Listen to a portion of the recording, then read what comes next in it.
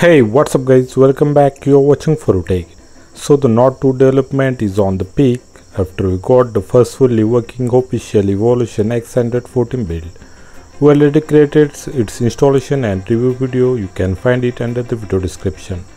Same developer of Evolution X, Lahania, and his team managed to get the most popular ROM of custom ROM world, that is LineageOS 21 Android 14 build for OnePlus Nord 2. So today in this video we are going to discuss how you can flash this build if you are coming from the Android 14 ROMs or the stock OxygenOS 13.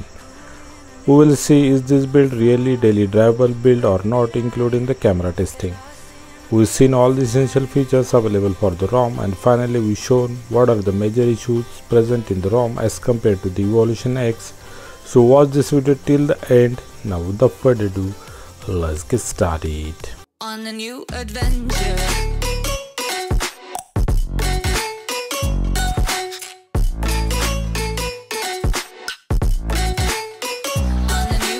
Let's start with the flashing process. If you are on the Evolution X Android 14 build, you can't able to boot your device into the fast boot mode using the advanced menu or not even using the ADB commands. So first power up your device, then long press all the buttons. At the same time you will see this bootloader screen with the tiny letters.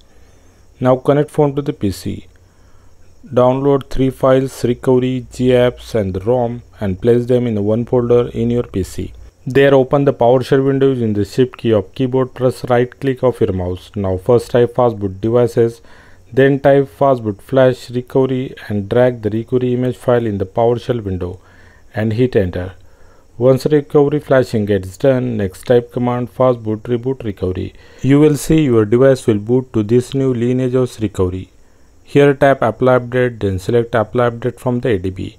Keep phone connected to the PC. Now type first command ADB sideload and drag and drop the full ROM zip file in the PowerShell window and press enter button. You will see flashing of ROM starts. Once we get the 1x for notification in PowerShell window, it means flashing got successful. Now again tap apply update and select apply update from the ADB. Then we need to flash the GApps package as the LineageOS didn't come with the GApps.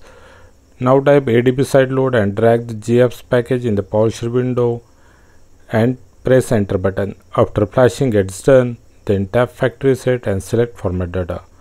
Once done, reboot the system. That's it, phone will boot to the new LineageOS 21 boot animation. ROM comes with the LineageOS signature Trebuchet launcher.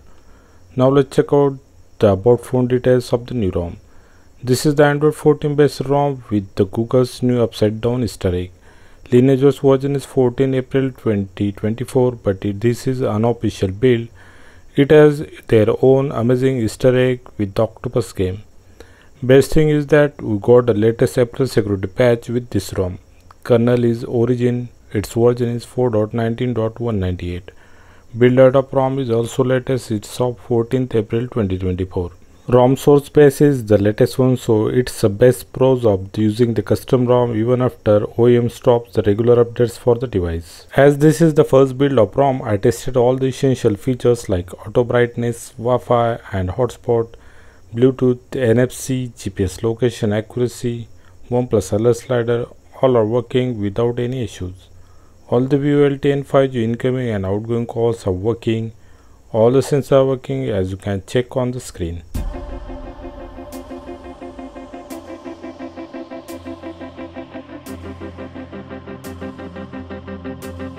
Other important things like ear proximity, ear speaker, mic, display, multi-touch are working good. Now comes the important part, that is the camera. Surprisingly, developers added the OnePlus camera for this ROM as this is the unofficial build. In the camera, night mode is available and it's giving the good quality pictures under the dark condition. For photos and the video shooting, AI and HDR modes are working. All the wide angle camera modes are also working. Both the front selfie and the main camera are working good. Main camera portrait pictures are working good, but the selfie camera has issues that we will discuss under the bug section. Under the more section, we get the Pro mode, Ultra HD mode, Panorama mode, Film mode. These all the modes are working without any issues. Slow motion shooting is available and it's working. Here is a sample.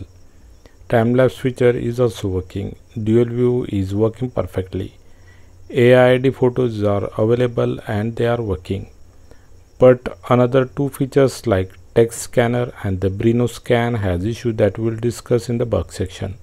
Video shooting at the 180p 60fps is working, but the 4K 60fps is not available like stock OxygenOS. Ultra steady mode is available and it's working. So the OnePlus camera is working perfectly with some minor flaws. ROM also has the OnePlus Gallery application. Audio effects is the LineageOS audio mode. It has a variety of audio tuning options for the device audio. Troubleshoot launcher has some features like hidden and protected application that helps to lock your private applications with the fingerprint and password. We also get the app drawer and home screen dock apps theming. The major features called as the OnePlus setting is available under the system setting of the device. Here we get variety of options like cap C mode for battery saving, DC dimming mode, high brightness mode toggle, sRGB screen color mode toggle, 90 screen refresh rate, vibration strength control, etc. And surprisingly, the MTK engineering mode is available here and is working good. As the LineageOS is the AOS ROM, we did not get too much feature, but some important customizations like buttons, status bar, gestures are available with lots of features. Though the ROM is unofficial, we get the OT updater under the system setting and it's working. Under the lock screen, we get the ambient display, which has the pocket mode and always on display setting. AOD mode is working with the low brightness, which helps to save battery even if you are using the AOD mode. Dark theme has the pure black theme option. Using the live display setting, we can adjust the color calibration of the display. We also get the reading mode here. Double tap to wake and sleep gestures are working on the lock screen perfectly.